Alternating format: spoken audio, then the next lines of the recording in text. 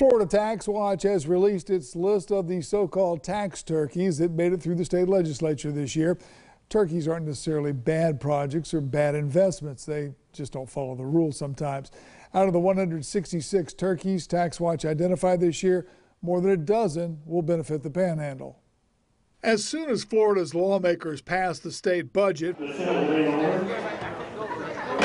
Florida TaxWatch goes to work identifying what are considered to be tax turkeys. What they are appropriations that end up in the final state budget that didn't get the deliberation and the review that they should. Thursday, TaxWatch released its list of the 2022 tax turkeys. TaxWatch singled out 166 appropriations based solely on how they got into the budget, not on the merits of the projects. We're not saying that any of these projects that are on our list are necessarily a waste of money or bad projects, but the point is if they don't follow the normal budgeting process, you don't know that for sure.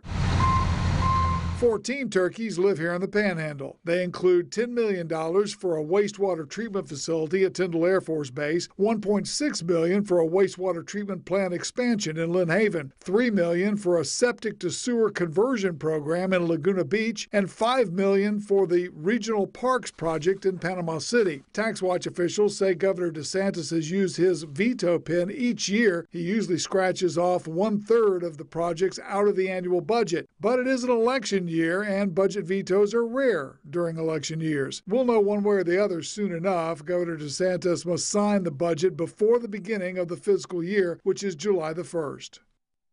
For the full list of budget turkeys and the rest of the local projects, you can go to our website, mypanhandle.com. A payroll mistake is causing major problems for some Alabama schools.